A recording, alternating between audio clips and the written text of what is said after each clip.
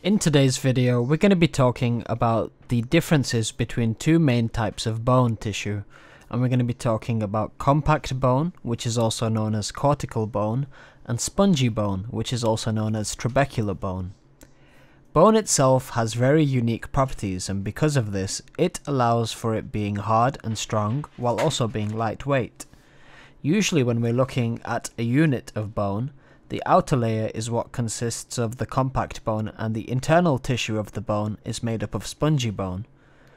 The outer cortical bone is very dense and it has a smooth, white and solid appearance.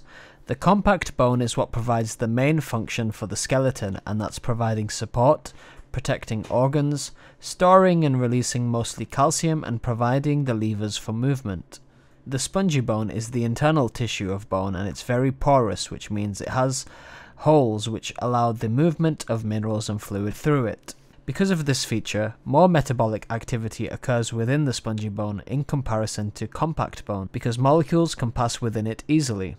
This porous nature makes spongy bone less dense compared to compact bone, and in fact spongy bone is more vascular and it contains the red bone marrow, where red blood cells are made.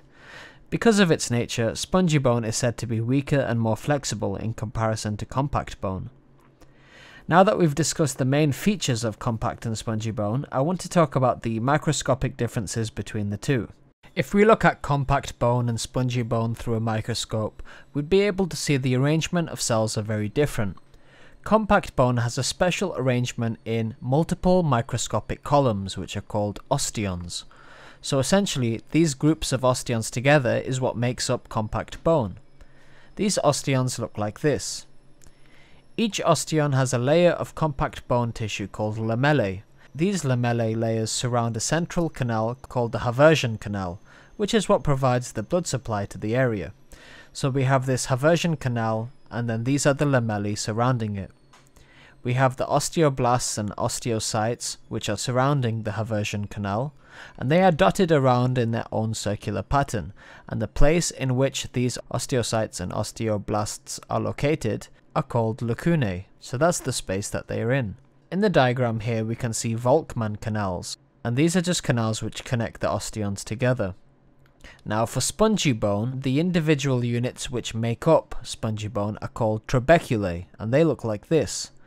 Because of this arrangement of trabeculae in spongy bone, they have a very high surface area.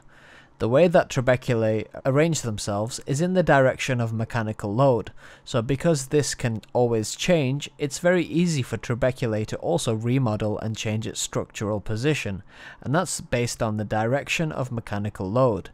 Remember, within the spaces of trabeculae, we have bone marrow which is present, and that's where there is hematopoietic stem cells which produce red blood cells, white blood cells, and platelets.